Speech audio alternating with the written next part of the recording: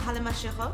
I'm an author. I wrote, my debut novel is called The Yearning, and I spoke about the power of storytelling today.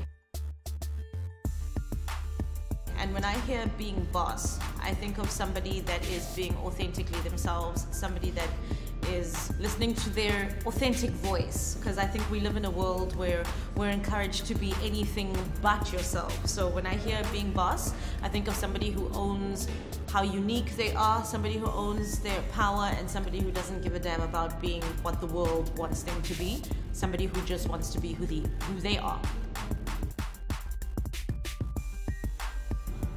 The thing that keeps me motivated is the fact that I am my own boss. So, I don't have moments where I can just rest on my laurels because, I've got like a salary that comes in every month or whatever.